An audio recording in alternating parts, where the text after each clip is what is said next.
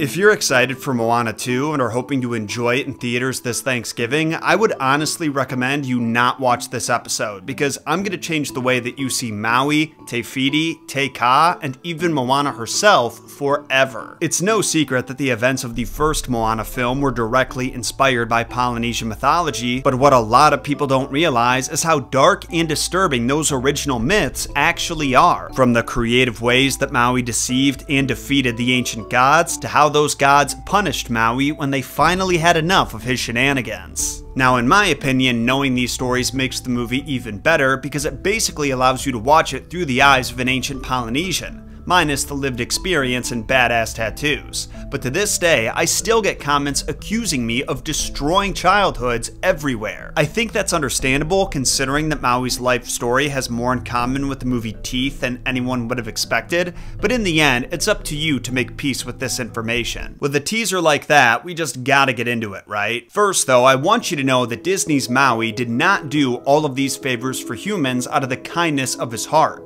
In reality, he was trying to fill the empty void that was created in his soul when his parents abandoned him. As we saw though, that just got him in more trouble, and what ultimately worked in the end was talking through his problems with someone he trusted and formulating a plan to move forward. Everyone needs help like this from time to time, and having a safe space to express your feelings can help you process troubling emotions and experiences that have always lingered in the back of your mind. Which is why I want to tell you about today's sponsor, BetterHelp.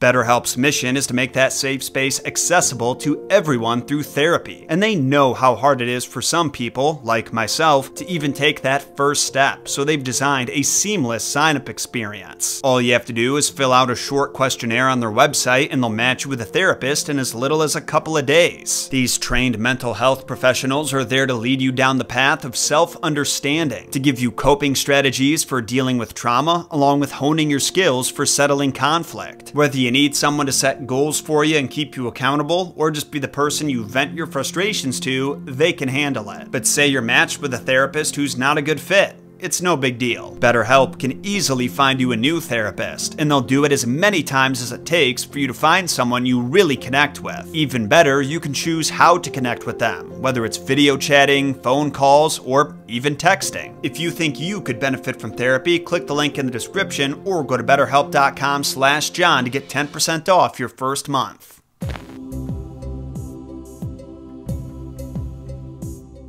The myths that we're covering today have all been sourced from Polynesian mythology. But what exactly is Polynesian mythology? To give you an overly simplified explanation, the Polynesian mythos is made of stories that have been collected from New Zealand and a number of Pacific islands, like Tonga, Samoa, Hawaii, Easter Island, and a bunch more that I'll embarrass myself trying to pronounce. The reason I'm telling you this is because many of these countries have their own distinct versions of each myth, and a lot of the time the islands that make up those countries have their own versions too. Today we're mostly focusing on the Hawaiian and Maori traditions because those had the heaviest influence on the movie, but if you've heard a different version, I would love to read about it in the comments. Also, for those who don't know, the Maori are the indigenous peoples that hail from New Zealand, and I want to apologize in advance for pronouncing it as Maori in the next section. When that was recorded, it was my first foray into Polynesian myth, and I had a lot to learn. Still do. Since then, I've been told by a bunch of TikTok commenters that even my corrected pronunciation of Maori is wrong because I guess natives roll their R's when they say it. I believe that sounds like Maori, but I'm from the Midwest, dude. The only time that we roll our R's is when we're freezing.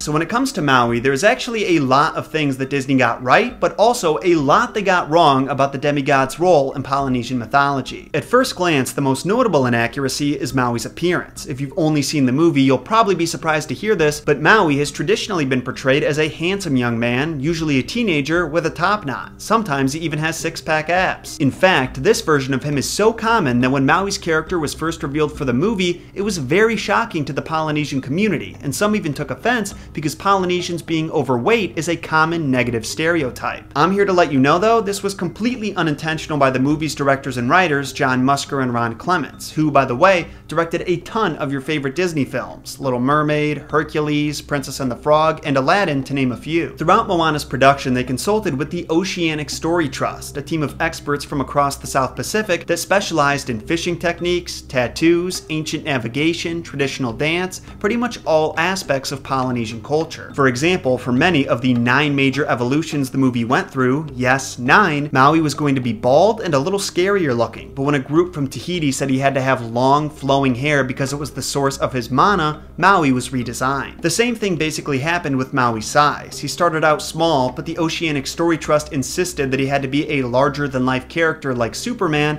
and he continued to grow bigger as time went on. Now when it comes to Maui's temperament and personality, Disney did a little better with this one, because Maui really was a trickster and would often cause mischief that somehow had beneficial consequences for humans, intentional or not. That being said, they did make some changes to his backstory for the sake of the movie's plot and the children's innocence. See, in Moana, he was born to mortal parents and they abandoned him when he was just a baby by throwing him into the ocean, but then the gods took pity on him, so they made him a demigod and gave him a magic fish hook that allowed him to shapeshift. This story was inspired by the Maori tradition. Maui's mother, Tauranga, was human, and his father, Makia Tutara, was a guardian of the underworld. You see, Maui was born prematurely and his parents expected him to die, so his mom wrapped him up in a bundle of her own hair and threw him into the ocean. Then, similar to how Moana was greeted by the ocean spirits when she was a baby, Maui was saved by them. The spirits wrap him in seaweed, he's taken care of by some sea creatures, and then when a storm comes, he's returned to land where he's raised by his divine ancestor, Hine-Nui-Te-Po, the personification of the sun. He does eventually reunite with his mother though, where he also meets his 3 brothers and sister, and many adventures ensue. Make no mistake though, just because Maui was born a demigod doesn't mean he was worshipped. In fact, he even says as much in the You're Welcome song, "There's no need to pray, it's okay, you're welcome." Instead, he was just revered for his abilities and also considered a hero to humanity. As for his magic fish hook, that he really did get from the gods. Only in Maori tradition, the fish hook is made of the jawbone of his godly ancestor, and the deity who gifted it was Murriranga Wanua, which could be either his grandmother or grandfather, depending on the version. But in the timeline where it's his grandfather, he doesn't just receive the fish hook as a gift.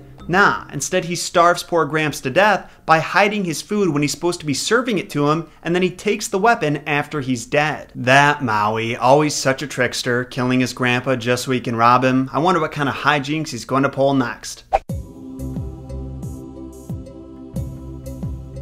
Without a doubt, one of my favorite scenes in the Moana film is when Maui performs his signature song, You're Welcome, where he boasts about all of his greatest deeds. Not only is it a catchy friggin' jam, but it's also almost entirely based on real Polynesian myth. Some of the accomplishments that he sings about are: he pulled the islands up from the ocean, he stole fire to keep us warm and safe against predators, he pulled up the sky so humans could walk around freely, harnessed the breeze so we could travel on water, lassoed the sun to lengthen the days, and of course he buried an eel's guts, which begot us coconuts.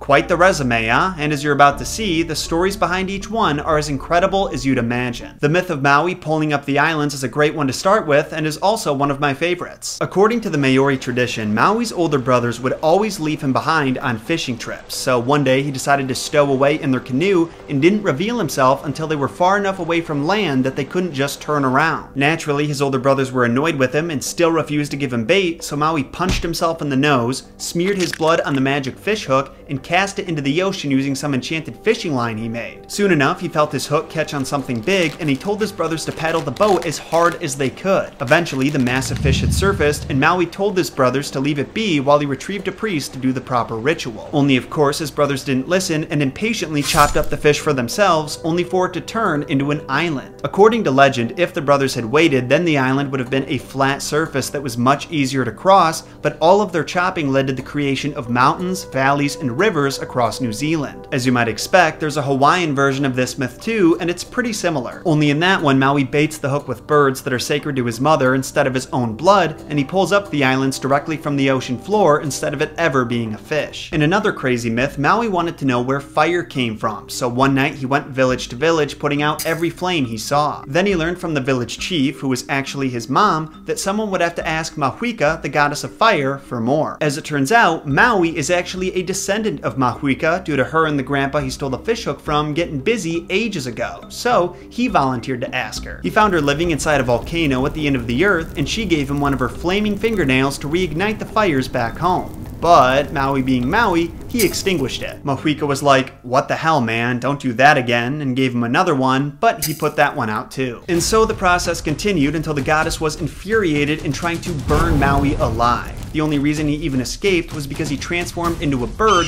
and prayed to the weather gods to rain on her. Mahuika gave one last Hail Mary attempt and threw some fire at Maui when he made it back to his homeland, but she missed and the trees around him went up in flames. Then Maui took the now dried out branches and showed humans how to rub them together to make fire. Now the Hawaiian version of this one is actually way different. Instead of confronting a goddess, Maui simply captures and threatens the leader of a fire-making tribe of birds, and they tell him about the rubbing sticks together technique. In one of the shorter myths, Maui pulls up the sky. Apparently for a long time, the sky rested on the tops of trees, which pushed them back into the earth and made it harder for humans to walk around. Hence, when Maui sings that line in the song, he says he pulled up the sky when you were waddling yay high. In one version of the Hawaiian myth, Maui simply erects a tall pillar for the sky to rest on, and in another, he just pushed the sky up with his bare hands. What makes that second one really cool though, is that he actually carried the sky to the top of a nearby mountain and then threw it so hard that it hung even higher. Another short one follows Maui as he releases the winds. Basically what happens is he tries to fly a kite, just like his tattoo shows Mini Maui doing, but he can't because the winds are so weak. So he approaches an old priest who is the keeper of the winds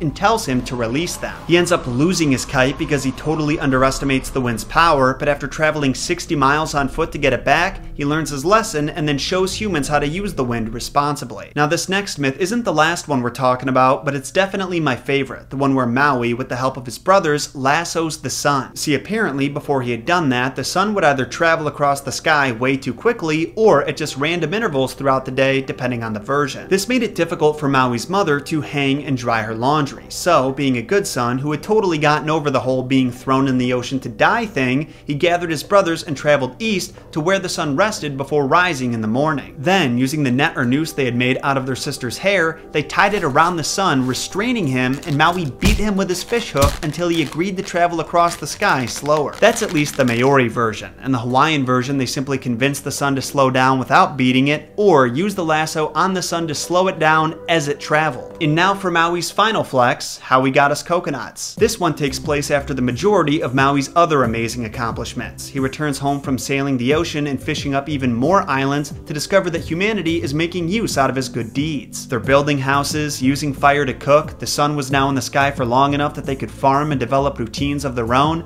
and many had settled down and started families. Feeling a little jealous of the humans, Maui decided he wanted to settle down too, so he married a woman named Hine-Nui-Te-Po. I'm just gonna call her Hina though, if that's alright with you. The two lived by a river that Hina would often walk to fetch water, but one day she's assaulted by Tuna Roa, which means smooth eel. Depending on the story you read, Tuna Roa may either be a hairless warrior chief, a merman, or a literal eel. No matter the one that you prefer though, one thing stayed consistent: he would repeatedly sneak up on Hina and push her into the river with his slimy tail, which infuriated Maui when he found out. There's also a version where Tuna eats Maui's children too, so he had plenty of justification for wanting to kill this guy. Knowing that he would never be able to catch Tuna if he approached him in his own territory, the river, he set a trap for the freak instead, either building a bridge across the river to lure him to the other side, or attaching a net to it, again depending on the version. If Maui went the bridge route, he simply chopped off Tuna's head as he tried crossing, but in the net version he chops the eel up into a bunch of tiny pieces. Both myths end the same way though. Maui pushes the remains of his body into the river where it dissolves into many different kinds of fish, then buries his head, from which a coconut tree sprouts. So that is the last of the myths referenced in You're Welcome. But we're not done yet. There is one final myth that we need to discuss, because not only is it still one of the strangest that we've ever covered on this show, it also served as the foundation of the movie's plot,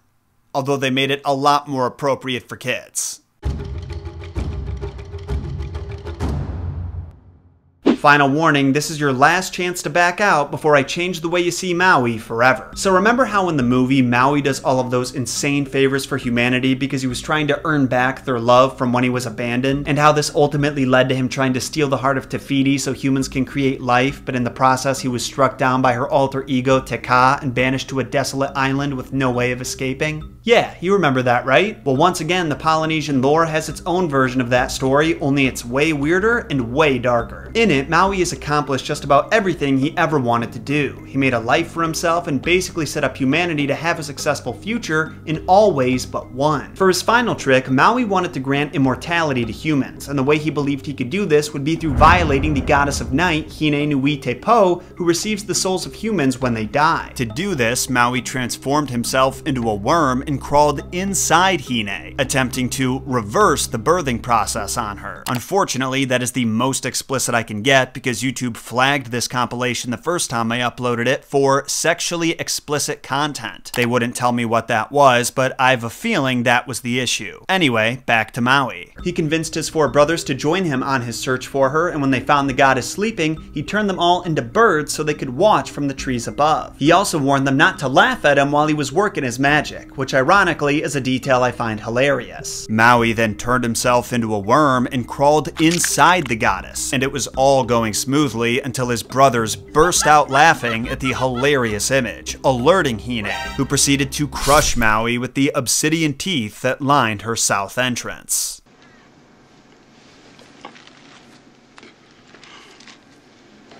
Now there's actually another part of this story I didn't mention last time, and that explains why Maui was destined to be killed. Back in the day when Makia Tutara, Maui's father and the guardian of the underworld, was performing Maui's baptism, he messed up part of the incantation, and as a result, Maui became vulnerable. Maui is also a trickster hero, and Hine, the collector of souls and goddess of death, is referred to as the one being who cannot be tricked. Being that Maui was always upping the ante on his hijinks, it was inevitable that he push it too far and challenge death itself, and as a result, that had to be his end. Well, maybe he didn't have to go out in that specific way, I just meant that she had to be the one to take him out. And as sad and messed up as that is, I've honestly got to give credit to Disney for finding a way to tell that story to children without scarring them for life. In my opinion, Te Kā is one of the more unique Disney antagonists because she's not necessarily an evil being that needs to be defeated, but rather a good one that lost something valuable to her and was consumed by darkness. And the same can actually be said about the 2 goddesses that inspired her creation. Pele, the goddess of fire, volcanoes, and a whole host of other destructive elements, and Hine-Nui-Te-Po, the goddess of night, death, and the underworld. Those are the lovely ladies that we'll be talking about today, so let's just jump into it. If you haven't yet, make sure you drop a like and subscribe, unless you want the goddesses of fire and death to unleash their wrath upon you. I mean, I don't want to put words in your mouth, but by not liking this video, you're kind of saying you don't like Pele, and as you're about to find out, she does not take too kindly to people disrespecting her like that. The irony is she'd probably be more pissed at me for exploiting her on YouTube for likes, so let me just tell you about her and see if we can get her back on my side.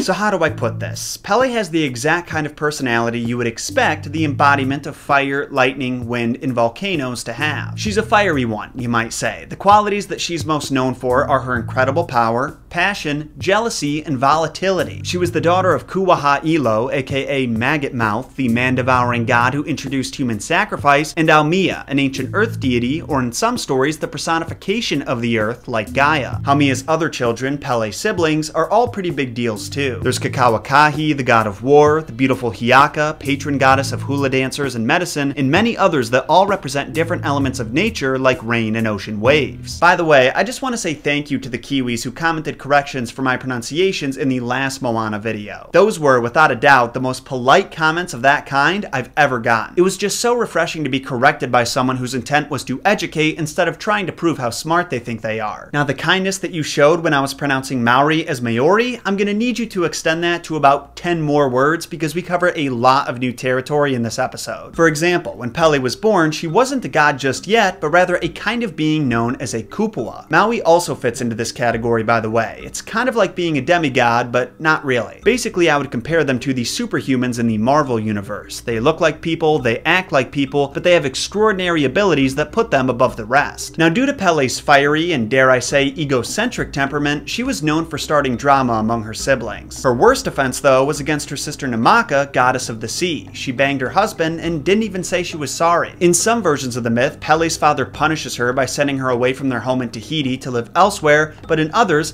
Pele volunteers, either because she's eager to explore or wants to get away from the sister she pissed off. Then she's given a canoe by her brother, Kamahoali'i, the king of sharks, and she sails off, joined by a few of her other brothers. Also traveling with Pele is her favorite little sister Hiaka, who I mentioned earlier. Only at this point she's still in egg form, though she will go on to be the first of Pele's family to be born on the Hawaiian Islands. Now originally they struck land on the island of Kauai and were planning on establishing themselves there, but they were attacked by Namaka, who just can't seem to get over her sister's betrayal. Well, Pele actually ends up getting her ass kicked and left for dead, but she manages to recover and ends up making her way to Hawaii. Interestingly though, there's a few other kupuas already living on the island. Waiu, kupua of the underground reservoir, Kahupaokani, kupua of Hawaii's springs, Lilinoe, kupua of the mountain mists, and her older sister Poliahu, kupua of the snow. And there's actually a pretty funny myth about the first time they meet Pele. One day they were all sledding down the side of this volcano, Mauna Kea, on the northern side of the island. Not snow sledding, mind you, but lava sledding, which unfortunately is not as cool as it sounds. You're actually just riding a sled down the side of a grassy hill. It still looks awesome and is definitely dangerous, but not quite as much as literal lava sledding would be. Unfortunately, we're not bionicles, so I don't know if we'll ever be able to do that. Anyway, while they were enjoying the activity, the beautiful Pele showed up, introducing herself as Kia Hilele. She asks the gals if she can join them in their contest, and they say, absolutely. Like usual, there's a few different ways the contest goes down, but in all of them, Pele ends up getting jealous of the snow goddess Poliahu's mad skills and goes on to attack her and the other three kupuas with fire and lava. Now realizing they just pissed off a very powerful fire deity, they start to run away, but Pele's temper is causing an earthquake that's about to set off the volcano they're on. Not wanting the island to be destroyed because of this hothead, the four kupuas combine their powers of snow, water, and mist to create an ice cap on top of the mountain, preventing the flow of lava and saving the day. Now that Pele's powers were effectively cut off, the kupuas turned to the offensive and attacked her. Then she ran away back to the southern part of the island. So what's really cool about this myth is that it actually explains two natural phenomena that exist in Hawaii. The first of which being the ice cap that exists on Mauna Kea to this day, and the second being the northern part of the island getting more ocean breeze and precipitation, while the southern part gets more dry air. That second phenomenon has also been attributed to her love-hate relationship with the rain kupua named Kamapua'a, but that's a myth for another video. Right now, I actually want to fast forward to the end of Pele's time as a kupua. See, at some point, her vengeful older sister Namaka finds out that she didn't die in their last battle and resolves to finish the job once and for all. The battle between them was epic. Lava and water were duking it out, with each side gaining the upper hand throughout the scuffle, but in the end, Namaka overpowered Pele and tore her body apart piece by piece. It was then that her soul was released from its physical husk and became one with the volcano known as Kilauea, which is still active to this day. Don't feel too sorry for Pele though, she's still able to manifest a human form and walk around Hawaii Island. Usually she takes the form of a beautiful young woman or an ugly old beggar lady with a white dog. The legend says that when she's in her beggar form, she'll ask random passersby for food, water, or shelter. If they're generous and say yes, she'll reward them, but if not, they'll suffer greatly the next time the volcano erupts. Another cool and very famous legend about Pele is that when tourists come to Hawaii and take some of the island's natural beauty, like volcanic rocks, plants, or even sand back home with them, the goddess curses them with bad luck. And you may scoff at that, but every year the National Park Service receives a plethora of natural items through the USPS from tourists asking Pele for forgiveness. Now I guess we know where the folks at Disney got the idea to have Maui steal Te Fiti's heart, the resulting curse that afflicted the islands, and his apologetically returning it at the end. Or at least that's part of where they got the idea. As I mentioned earlier, they were also inspired by some myths about the goddess of death, Hine-Nui-Te-Po.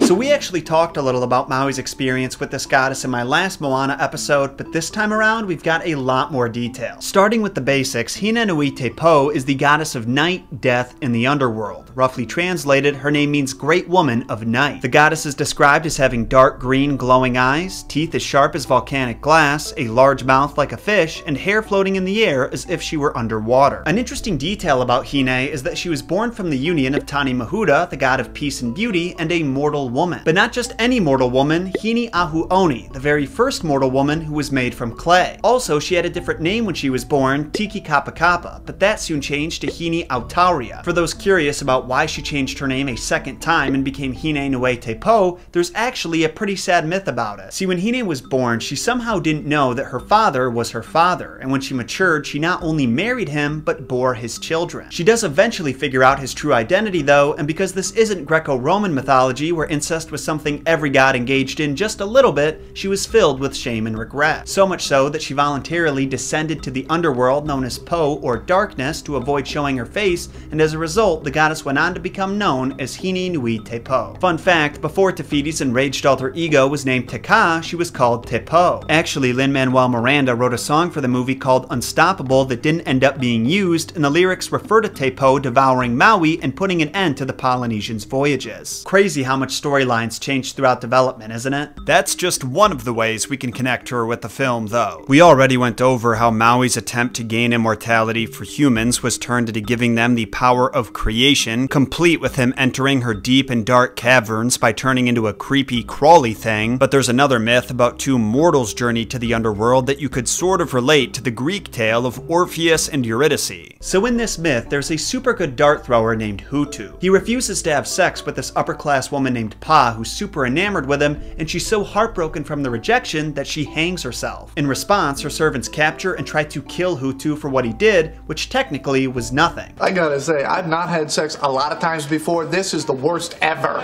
The good news is he managed to escape that horrible fate by promising that he would retrieve Pa's soul from the underworld and bring her back to life. Kind of a ridiculous promise, but the servants figure he'll either succeed or die trying, so they agree. Then Hutu does the appropriate incantation to fix Pa's broken neck before traveling to the underworld. On his way there, he comes across our girl Hine and gives her a token to let him pass, and in response, she tells him how to descend into the underworld so that he'll land on his feet. Now remember the way that Maui and Moana entered Lalotai, the realm of the monsters? It's basically the same thing. You jump into a deep pit, make your way through a layer of ocean water, and if you're lucky, you'll land on your feet. If not, you'll land on your head, or maybe even someone else. Well, she's dead.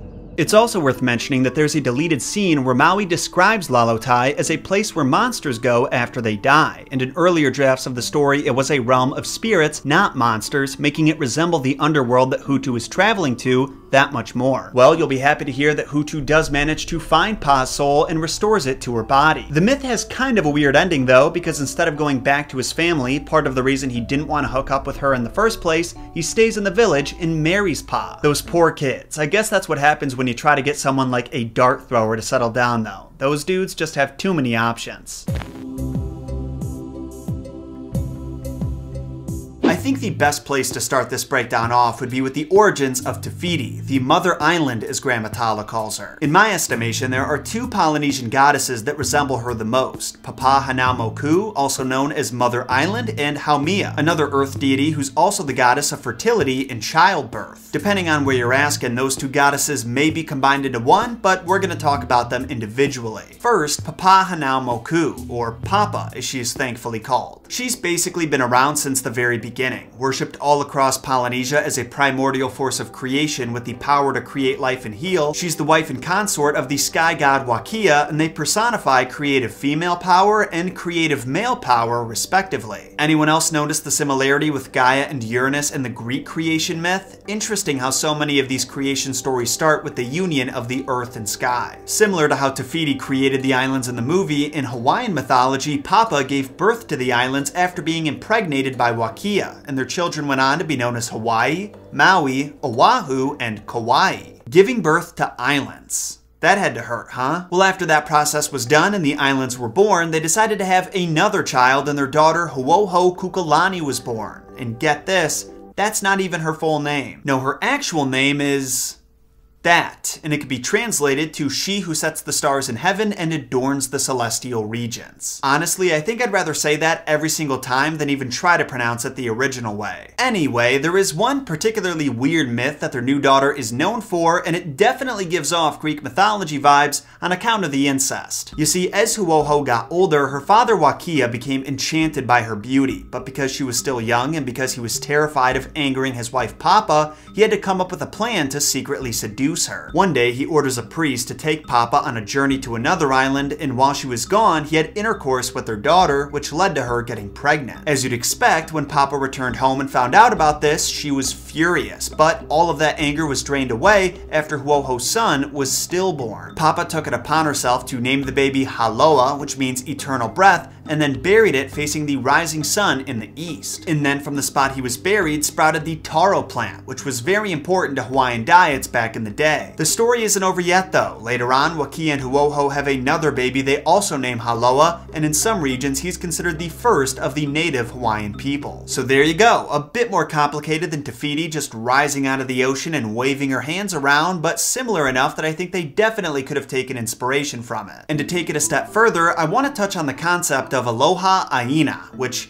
was definitely mispronounced. It can be translated to love of the land and is a concept / way of life that pervades many aspects of Hawaiian culture, from the spiritual to the social and even scientific. The belief is founded upon a sense of being connected to all living things, and many Hawaiians embrace it with the intention of improving the well-being of their homeland and its many children. The goddess Papa is a central figure to this movement, as she's the one who is being abused by mankind, and I can't help but see a connection between this and Maui's ignorance when stealing her heart. Sounds to me like it could have been the seed the movie's final plot sprouted from. And as great of a spot as that would be to wrap this section up, we can't forget the other goddess who may have influenced the Te Fiti character, and that's Haumea, the goddess of fertility and childbirth. It should be mentioned that depending on who you're asking, she and Papa may be the same goddess, which makes sense because there's some overlap in their domains and they're both some of the most ancient deities that Hawaiians worship. But when she's not being conflated with Papa, Haumea is said to be the wife of the god Kanaloa and mother of many important deities like Pele, Hiaka, and Namaka, something I want you to remember for next section. According to myth, she carries a magical stick called the Makale, which attracts fish and helps produce food. It also gives her the ability to transform from a wrinkly old woman into a pretty young thing, which is useful for reproduction purposes. See, apparently, every couple hundred years or so, Haumea will return to her homeland and marry one of her children or grandchildren to create the next generation of humans. Then she'll stick around for a few more generations, which ultimately leads to them discovering her identity and her storming off in anger. Then, after some time passes, and when everyone who can identify the goddess is either dead or too old to remember, she'll come back as her younger self, and the cycle repeats. As you can see, that myth is also a bit more complicated than what we're told in Moana, and there's actually one more story that explains the important role Haumea had in human reproduction. One day, the goddess overhears the daughter of a famous Hawaiian chief crying out in pain while in labor, and after checking in on her, she discovers the only way humans gave birth was by cutting open the stomach of the mother, like a C-section. The goddess proceeded to make the chief's daughter a pain potion out of flowers from the kanikawi tree, and after drinking it, she was able to push the baby out, and ever since then, that's primarily how humans have given birth. So that was the mythology behind the Polynesian goddesses who inspired Te Fiti. But our work is not done yet.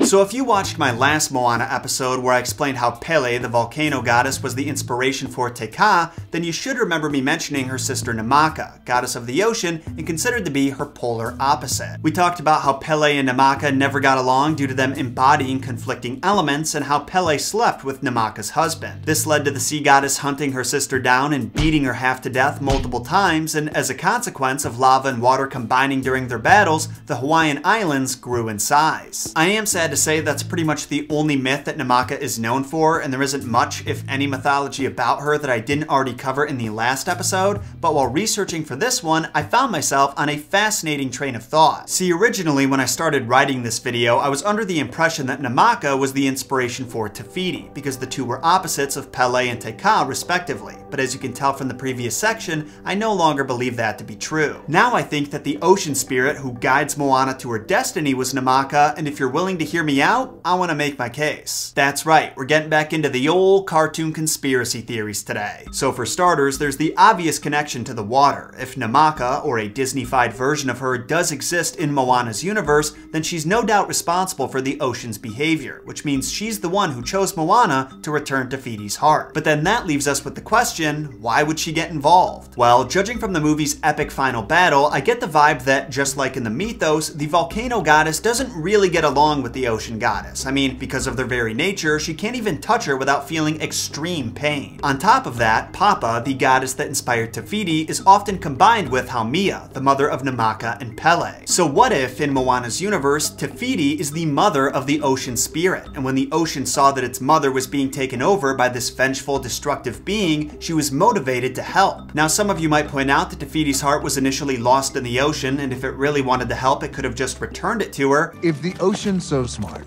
why didn't it just take the heart back to Te Fiti itself? The ocean's straight up kooky dukes. But remember, the ocean is fundamentally incompatible with her fiery alter ego. If she didn't have somebody else deliver the goods, Te-Ka could have become so angered by Namaka's possession of her heart, who knows what her reaction would have been. She could have tossed it aside as a way of saying, I don't need your help, or been so infuriated that her rival had it that she took her vengeance out on the humans her heart was stolen for with an eruption that blocked out the sun. I think that Namaka knew the safest way to restore peace to her mother's soul would be if the original thief and his would-be benefactor returned it themselves and apologized, and since Moana was the most capable for the journey, she was chosen. Now, to be clear, this is just a theory I came up with when I was originally researching for this episode, and as cool as it would have been to see it incorporated, it looks like Disney has taken the plot in a new direction for Moana 2. I mean, it's somewhat new. From what I've seen in the trailers, it looks like the writers decided to recycle the whole cursed homeland angle from the first movie for some reason. Hopefully the rest of the story is fresh and new, because I want to see them incorporate more Polynesian deities and myths. But honestly, I have my doubts about Disney's ability to deliver on anything audiences want nowadays. Regardless, I think the majority of viewers would be ecstatic to see more beautifully animated characters from that culture. Speaking of, there is one more character I want to talk about before we wrap this episode up, and that's Moana herself. So for the most part, Moana is a completely original character. No god or goddess has served as direct inspiration for her creation. That being said, there's another water goddess named Moana Nui Kalahua who has her own interaction with Maui that I think may traumatize some of our younger viewers. I don't want to hype it up too much, but if you thought it was mean for Maui to throw her off the boat or Moana to stick a blow dart in his butt cheek, you may be better off skipping this part. So Moana Nui Kalahua, or as I like to call her, Moana, was a Polynesian water goddess who appeared as a fish or mermaid depending on the telling, and was responsible for guarding the Kai'i Channel between the Kauai and Oahu Islands. One day she catches Maui fishing in her waters, which she does not appreciate at all, and because like Maui she's a bit of a troublemaker, she decides to play a prank on him by taking his magical fishing hook and sticking it into a submerged rock. Well, after Maui realized what happened, he was furious and, not one to be outpranked, pursued Moana in revenge. After catching up to the goddess, he grabs her by the tail and pulls her onto the shore, where she slowly but surely suffocates and dies. That's right, in the original myth, Maui kills Moana. Well, she's dead. And honestly, I think we should be allowed to deal with TikTok pranksters in the same way. The part I find funny about this though is that despite murdering her in a way that had to be just miserable, he did still respect her along with the other gods, so he built the shrine in her honor and buried her. Moana's spirit was then transformed, and from the spot she was buried sprouted the Aulialahua, which is one of Hawaii's most sacred trees. You know, word on the street is there were 9 different versions of the Moana script before it was finalized, and I can't help but wonder if any of them ended like this. I mean, obviously not, but the idea of having something so savage animated by the geniuses in Disney Studios sounds so awesome to me. I'm low-key still holding out hope that they'll buy the Mortal Kombat franchise. I mean, Kano was in Wreck-It Ralph, so my dreams aren't dead yet. So now you know everything there is to know about the messed up origins of Moana. And as you can see, I was not lying in the intro. Seeing these myths in their original form on the big screen definitely would have traumatized the kids watching it. And for that reason, I will always be impressed by Musker, Clements, and the rest of the team at Disney who managed to respect the mythology while also making it family friendly. I guess they had some good practice with Hercules though, didn't they? I am curious to see what's in store for Moana 2 though, and I want to hear your thoughts on that and everything we covered today. Do you plan on watching Moana 2 when it releases in theaters? And are you going to see certain characters differently now that you know about the source material? Let me know in a comment, then make sure to sacrifice those like and subscribe buttons so you don't miss our upcoming deep dive into the new characters introduced in Moana 2. Until next week, my name is Jon Solo, and remember, Jon shot first.